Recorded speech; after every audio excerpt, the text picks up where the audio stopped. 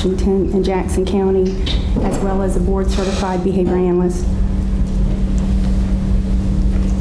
Tell us what training or experience qualifies you for that position, ma'am. I've been working with children with sexual trauma and other mental health conditions for approximately 16 and a half years, and working in multiple family situations with the department and other self-referrals. Did you, as in your official capacity, ma'am, did you have an opportunity to meet a little boy by the name of A.J. Hutto or Andrew Jordan Hutto? I have. Did you begin counseling with him after August of last year? Yes, I did. Now, when he testified in court on Tuesday, you were the lady that was there, seated next to him. Yes. Okay. I want to show you what is marked as State's Exhibit.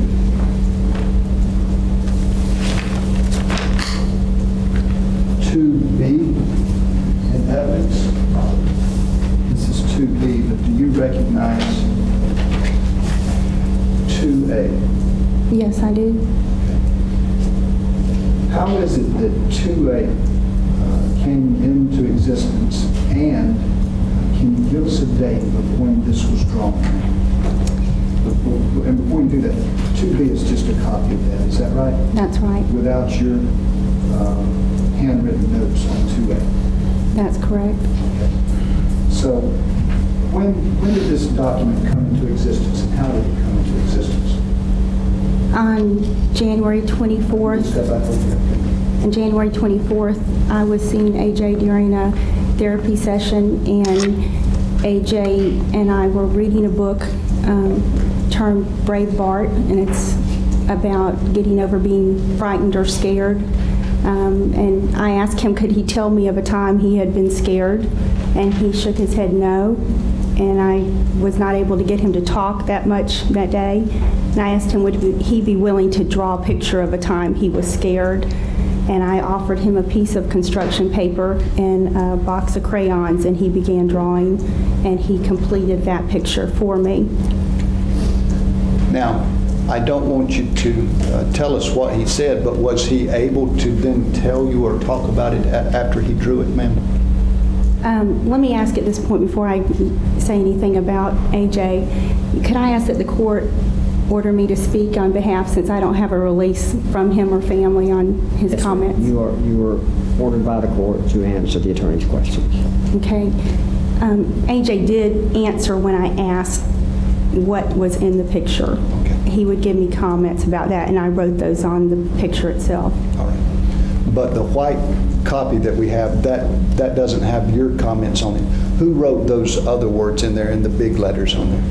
Those are AJ's handwriting. And the date that this was actually drawn out and that he wrote on there, ma'am? That was January 24th. Of this year? Of this year. Thank you. No further questions. Okay. Any from the defense? No, sir. I don't have any questions. Okay. Ms. Hornsby, you may step down. Good morning. Would you introduce yourself to the jury? My name is Dr. Andrea Minyard. I'm the Chief Medical Examiner for District 1 and then the Interim Chief Medical Examiner for District 14. District 1, what does that include, ma'am? District 1 is Okaloosa, Walton, Santa Rosa, and Escambia counties. And District 14 includes Bay, Washington, Jackson, Holmes, Calhoun, and Gulf. Is that correct? That's correct. As the interim medical examiner, well, first of all, let's go back. As the medical examiner for the First Circuit, what are your official duties, ma'am?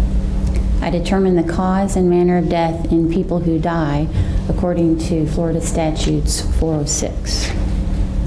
As interim medical examiner for the 14th Circuit, which includes Holmes County, what are your duties?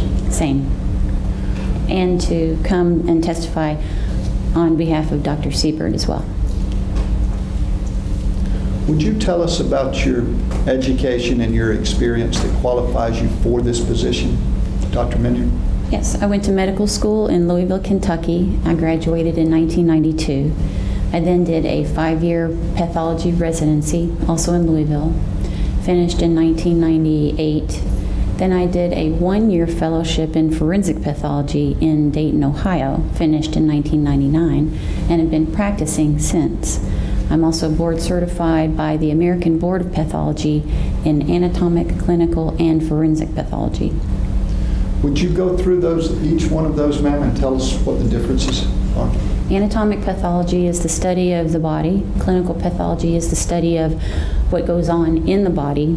And the forensic pathology is the study of human death and disease as it relates to a rule set by society. Have you previously, can you give us an idea in your career how many autopsies you've actually performed? Just ballpark. Well, since 1998, I have done about anywhere from 250 to 450 autopsies per year. Have you testified as an expert in the field of analytical, clinical, as well as forensic pathology? I've testified only in the field of forensic pathology, which is a subspecialty of the larger term pathology. This time I would tender the witness as an expert in the field of forensic pathology. Mr. Smith? I don't have any questions. Okay, and with those answers, you may proceed. Dr. Minyard, have you had an opportunity to review the autopsy file, the official autopsy file of Adrianna Hutto? Yes. In addition to that, what other documents or information have you reviewed before testifying today? I reviewed the materials in the file. I also reviewed Holmes County Sheriff's Department report. I have interviewed a statement letter by Dr. Willie.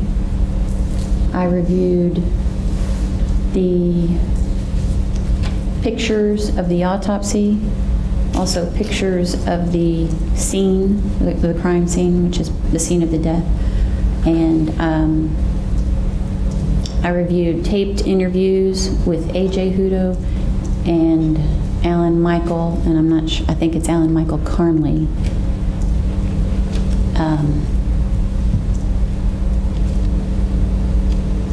Have you had an opportunity to review a deposition of Dr. Willie? Yes, Dr. Willie's deposition as well. Now, as part of the Holmes County investigative report, did you also review photographs of the scene? And by that I mean photographs of the swimming pool where this took place. Yes. Dr. Minyard, who actually performed the autopsy of Adrianna Hutto? Dr. Siebert did. Would you tell us what is entailed when we talk about performing an autopsy on an individual? An autopsy is a post-mortem examination. It includes not just the study that I do in the morgue, but also all of the investigative findings as well, as even some findings afterwards. For example, I turn in tests that will determine blood levels of certain drugs. So all of that together constitutes a post-mortem examination or an autopsy. Actually, in the morgue, what I do is I do well, first of all, we document with pictures, we document with notes, and then finally we document the autopsy with this protocol. So we will document the body as it comes in other words, looking at medical therapy, hair color, eye color, any injuries visible externally, any clothing. Then we will remove the clothing, clean the body, and redocument looking for injuries. And then we do an internal examination with a Y incision carried through the chest and down to the pelvis, looking at the internal organs for any signs of trauma or disease. And then we'll look inside the brain, look inside the head at the brain by doing an incision on the scalp and opening the head. After all of this is completed, you say you do the report there? Yes, it's all put together in a report. Dr. Siebert performed this autopsy on what date and where, ma'am? He performed the autopsy on August 10th, 2007 at 10 a.m., and I assume it was at his office. Would you tell us about the injuries that are documented in the report, as well as the injuries that you were able to observe from the photographs contained in the official autopsy file? Yes, there are contusions, which are bruises, and abrasions, which are scrapes of the skin on the head and face. There are small petechial hemorrhages, which are tiny little dot hemorrhages of the eyes.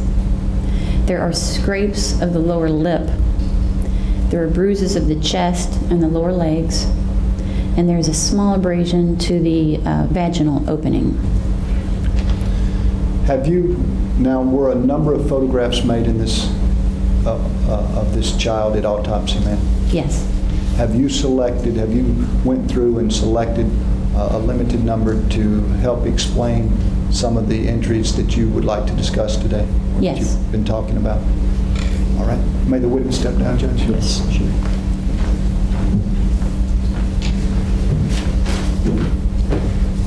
Ma'am, if you would step over here. Members of the jury, do you think if we turned off a row or two of lights, it might help with the glare? Would you like for us to try that?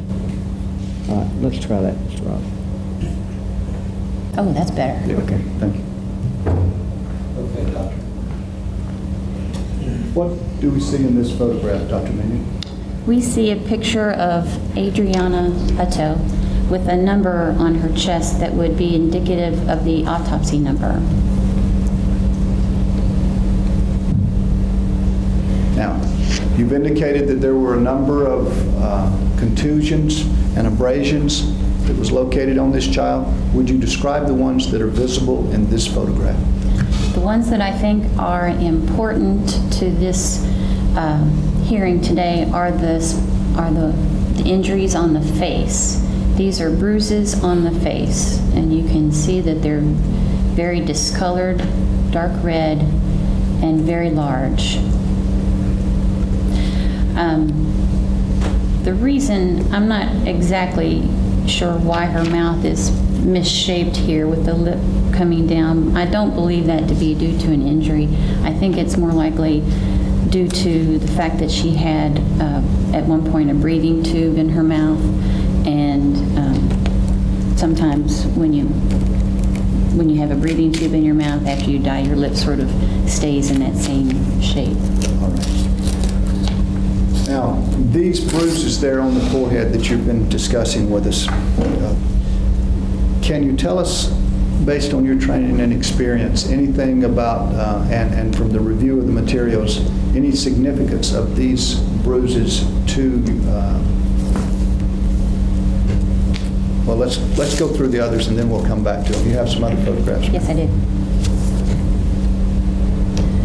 This is a closer up view of Adrianna's face showing the bruising. You can also see some dried fluid here from the nose and from the mouth. The pictures that I usually pick out to show are after these fluids have been cleaned off, but this is what we have today. So these are just postmortem fluids, a little bit of leakage from the nose, a little bit of leakage from the mouth, some dry fluid over here. And again, these very prominent, discolored, very large bruises. And you'll notice that they are on different sides of her forehead. Her forehead is not a flat piece of countertop. Her forehead is rounded, and these bruises are on different planes of that rounded head. Is that significant? Yes, it is significant. When we look at children's bruises, when they fall on their foreheads, and they do, they fall on their foreheads at times, they'll have a bruise on one plane, and by plane I mean, imagine this piece of my skin being part of a straight sheet of paper, going out this way and going out this way. The bruise will be right here because that's the surface that hits the floor or the countertop or the corner of the table or what have you. So you'll have the bruise on one aspect of the head. When you have bruises that go around on both sides of the head, that's a little more difficult to explain away as an accidental type of injury or accidental fall. Then you have another photograph. This is a photograph of the back of the head, and they're showing the picture of the head, and then this is the flap of skin that comes back off the head. It's peeled away from the bone.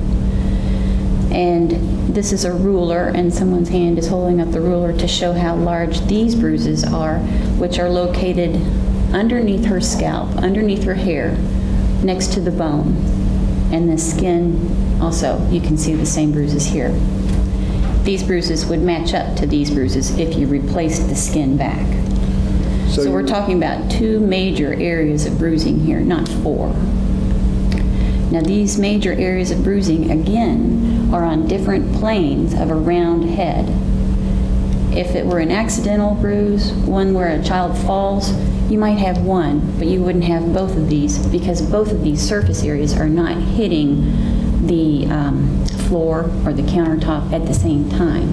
It's just one surface would hit. Can you tell us what would cause this type of bruising, or the amount of force necessary to cause a bruise like that? Well, it's impossible to tell what kind of force would be used. There are no studies, but you've hit yourself before, I can imagine. I've bonked myself pretty good before. And it doesn't take a whole lot of force, but it takes usually it takes a noticeable injury to make a bruise, unless you're just prone to bruising easily, in which case it may not take as much of an injury to cause a bruise. And there's no way of looking at this right here, and I suppose, and actually saying what actually caused this bruise, these 2 bruises here. No, there's no way I can tell what causes a bruise. Bruises can leave behind a pattern, but the injuries here, while they are consistent with a pattern that I believe, I can't say for sure that that's what caused them. The ones on the back of the head, they don't have a pattern. Just the ones on the forehead sort of have a pattern. So the ones on the back of the head, I couldn't tell you. Now, they look consistent with just the head being forcefully hit against a surface. Now, we'll come back to these in just a moment, ma'am, but there were some other injuries that were noted on Adrianna. Yes. Could you discuss those with us? Yes, the dot hemorrhage in the eye. I did not want to show a picture of that because as far as my testimony today, I'm not even considering that injury because it can be caused by many different types of things. If you vomit really violently, you can get little hemorrhages in your eye. If you cough violently, you can get these. I would imagine if you're having CPR with chest compressions, that you could get these tiny hemorrhages in your eye. So I don't know what caused those hemorrhages in her eye, so I felt it was best not to dwell on those injuries of the eye. She also had some bruising on her legs. Well, what kid who's 7 years old doesn't have bruising on the legs? So as far as our purpose here is concerned, I didn't want to show you bruises on the legs that could have been caused by her just falling accidentally or running into things. There's also a small scrape on the opening of her vagina. Now this would be a big red flag were it not for the possibility that this scrape may have been caused by insertion of a catheter. A catheter is something a tube that they'll put into the urinary bladder to decompress the bladder in cases of trauma. And apparently there was an attempt or several attempts made at inserting the catheter. So I'm not even going to suggest that that was an inflicted injury, a maliciously inflicted injury. So I just am going to not show a picture of it. Now, ma'am, based on your training and experience and based on your review of the file and the photographs and the other documents that you've talked about here today, do you have an opinion as to the cause of death in this case? Yes. What is that opinion? I agree with Dr. Siebert's opinion that the cause of death is drowning. Okay. Do you have an opinion as to the manner of death? Yes. What is that, ma'am? I agree to Dr. Siebert's finding, with Dr. Siebert's finding as to manner of death being homicide. Would you tell us why you believe this to be a homicide? I believe this to be a homicide because I reviewed these pictures, the entire autopsy file, and scene photographs and witness statements. I see these injuries as not being explained properly by anyone, including caretaker or emergency medical technician. These are injuries that would need to be explained for me to understand why and how they got there. Since I don't have an explanation like that, I believe that this child was in a struggle and that a caretaker or whomever inflicted these bruises. I also believe and know for a fact that the child was found submerged in the swimming pool. There is, in my opinion, a credible witness which describes how the decedent came to be in the swimming pool. And based on the statements of the witnesses, the circumstances of the investigation, and the autopsy, I believe this to be a homicide.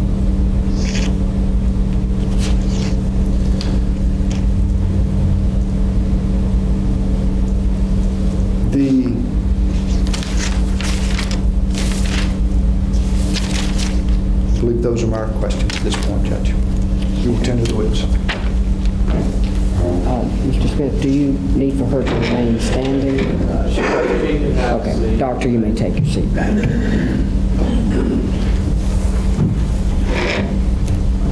Dr. Minion, you said you had the statement of a credible witness to support a conclusion that this death occurred via homicide. Is that correct? Yes, sir. Is that credible witness A.J. Hutto? Yes, sir. Nothing further. Any additional questions from the statement? If I could have just a moment.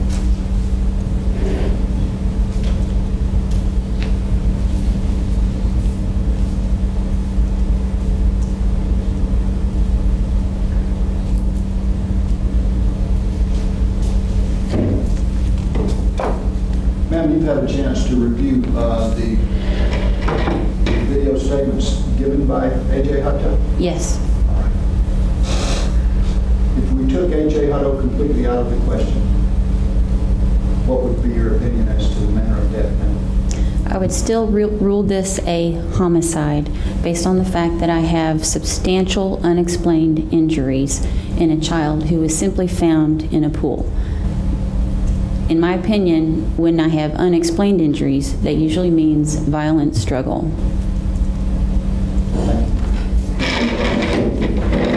Anything else? Any objections to Dr. Minyard being allowed to return to her work?